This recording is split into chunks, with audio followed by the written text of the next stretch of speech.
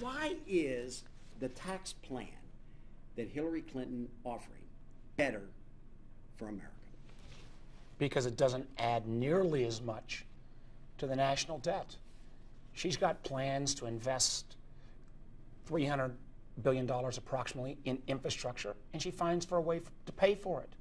Trump's tax plan, which is classic, I'm going to cut your taxes, but I'm going to spend more money, independent group has said would add about $11 trillion to the national debt. We got a country that's already got $19 trillion in debt, adding $11 trillion more.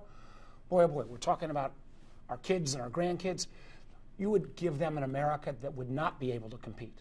Of course, his particulars on his plan would also be enormously beneficial to himself. Of course, we don't know how much money Donald Trump has because he won't release his tax reform returns, unlike the previous 40 presidential candidates, Democrat and Republican alike. The fact that he's part of an audit, does that make a difference? Absolutely not. He says he'll release it once the audit's done. Absolutely not. Listen, I've been a business guy longer than I've been in politics. In business, you kind of know. You can kind of hear somebody who's a lot of talk, a lot of blather. We do know Donald Trump has bankrupted a number of companies. We do know Donald Trump doesn't oftentimes pay his subcontractors, small businesses.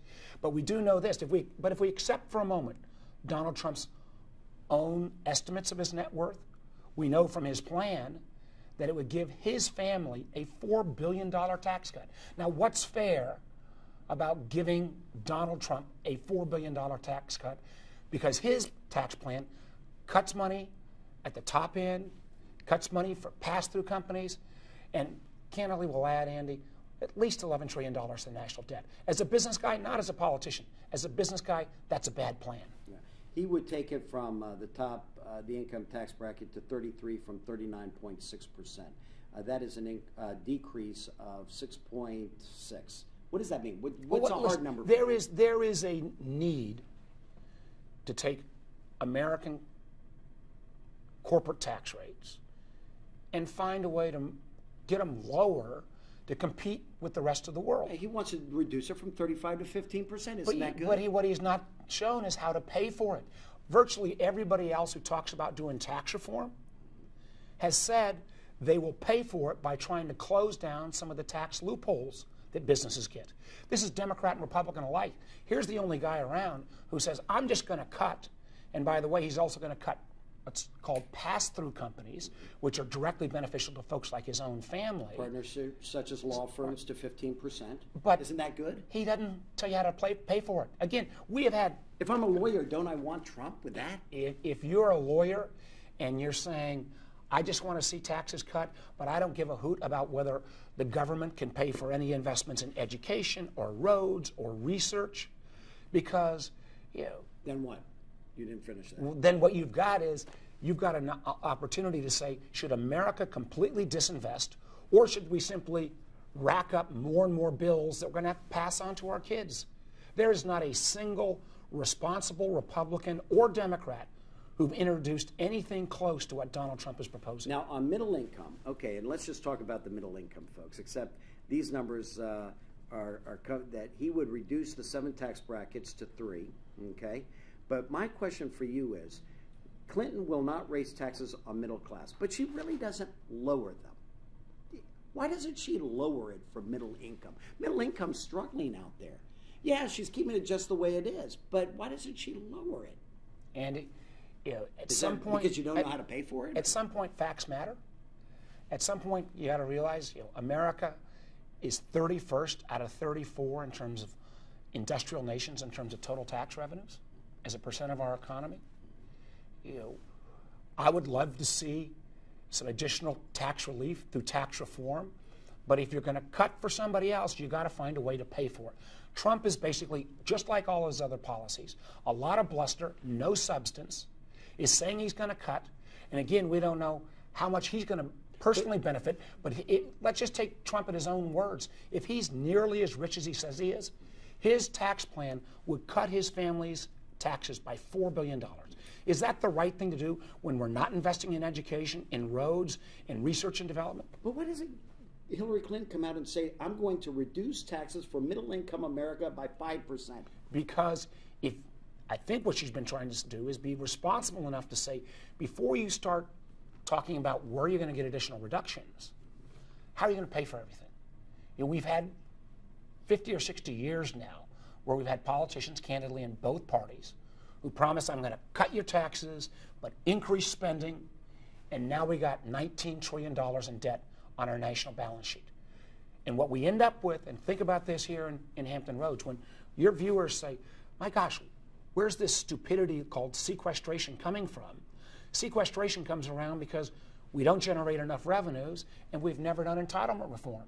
So if you want to end up having sequestration come back in on steroids, you know, go forward with somebody like a Donald Trump plan who doesn't worry about how you make ends meet. Because you know Donald Trump's approach is spend money, frankly oftentimes stiff his subcontractors, and when people say, hey, you didn't pay, he says, sue me.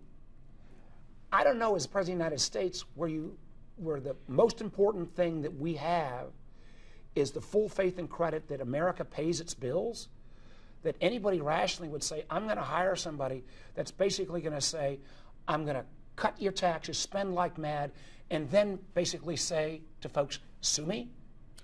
How about estate taxes? He wants to eliminate the so-called death tax that is levied on estates of more than 5.45 million, I believe, 10.9 for Mary. Yeah.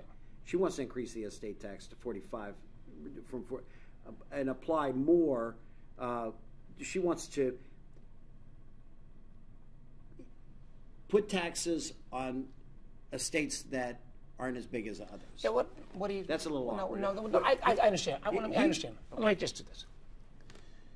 You know how many folks get hit up with the estate tax under the current exemptions? Less than 1%. You know, listen, I believe if you got a family farm, you got a family business, you want to pass it on to your kids, you ought to be able to do that in a way that the estate taxes don't hit you so much that you can't pass that asset on.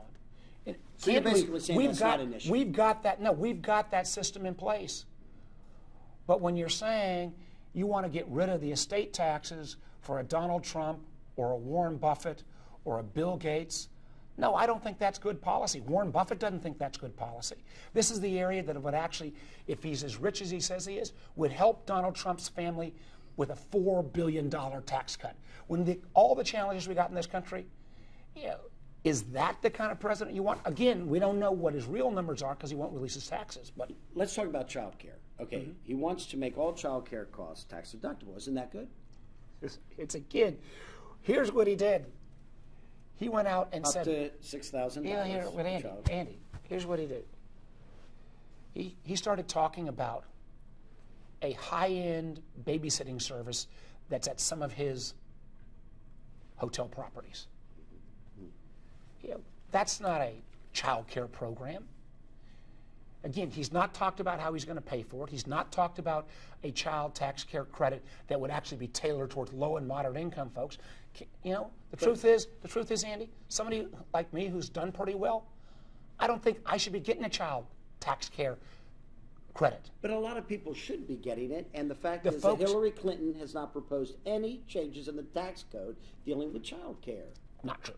Hillary Clinton has talked about increasing support for early childhood education. She's talked about increasing support. But she hasn't proposed any changes to do it. She's talked. No, she's taught what she has proposed are actually programmatic changes that are tailored to the folks who need the assistance the most, middle class and lower and moderate income Americans. Now, Social Security. Allow taxpayers to deduct child care costs from Social Security and Medicare taxes. That's what Trump wants to do. Isn't that good? What Trump doesn't talk about is how he's going to pay for any of this stuff.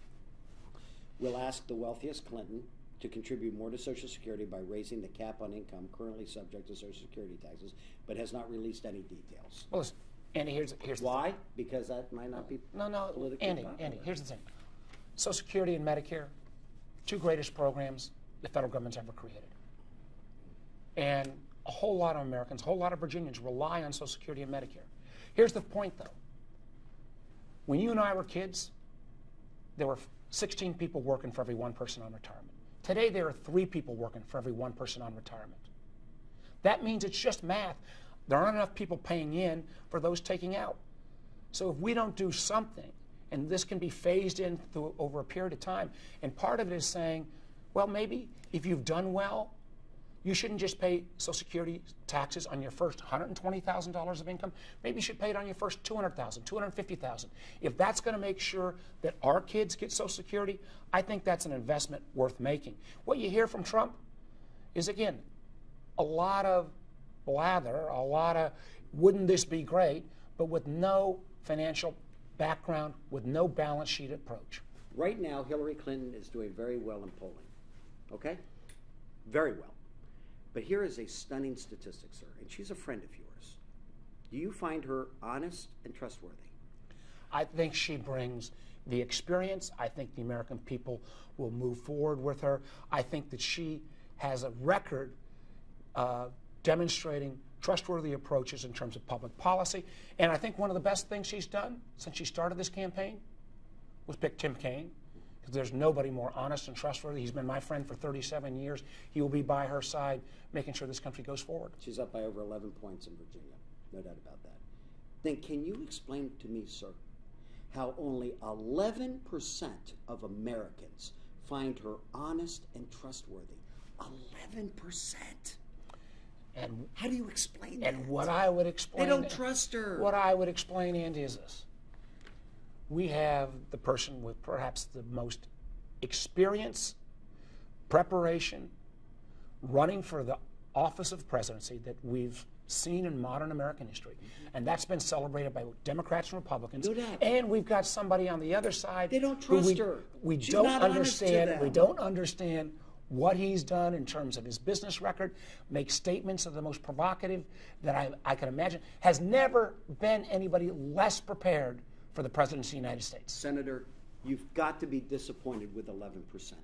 Listen, anybody that's been in politics for as long as she has, and frankly as long as I have, you get knocked around a little bit. Sir, you would get much higher numbers in honesty and trustworthiness. You've got, please answer that. How do you explain that? What I believe is, I trust Hillary Clinton to be a great president of the United States. I'm going to support her. I'm going to urge my friends to support her. I think the best thing she's done. Well, what would you tell her? I tell her one thing she's done. You pick somebody like Tim Kaine as your vice presidential candidate, who has incredible history of decency, trustworthiness, really steadfastness, and I think that sends that right signal. Okay, but people are voting for her, really, not for Tim Kaine. But other issues. Does it really matter that Randy Forbes lost? He lost. He's out. Does that really matter?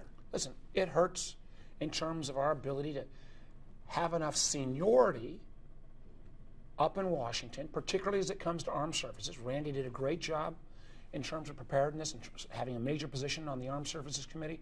But you know, we'll get through this. You know, I saw the ship repair guys yesterday. You know, I know how important they are to this region. I know how important they are to our national security. You know, I'm going to be their champion. We're going to need to make sure that we try to avoid sequestration. But Andy, that comes back again to, if we don't get our balance sheet fixed, if we don't end up trying to lower our debt, where are we going to keep coming back and cutting? It's going to be the military. And the worst thing we could do for the military is adopt a Donald Trump-type economic plan that would add $11 trillion to the debt. Don't take my numbers. Take any independent observer. Should Bob McDonnell be retried by the federal government? Listen, I think Bob McDonnell and his family have gone through an enormously challenging time. And I think that, I'm not going to weigh in on what the courts could do, but I think he's paid his dues. So they should not retry him? All right, listen. Last thing I want to do is try to weigh in on the courts. They took their best shot, walk away. I think this process should come to a conclusion. And why do you think that? Because of what he is, the dues that he's paid? Listen, I think that he is, it has taken an enormous toll on him and his family. I think he has acknowledged that the actions were inappropriate, and I think it's time, after years of this being litigated in the press and litigated through the court system, to move on. Andy, I have to get into his next Okay. There's one last question. One last question. F-35 fighting, it's going off the coast. Anything you can tell us about that? F-35 fighter training off the coast? Nothing? Okay. I guess that's it.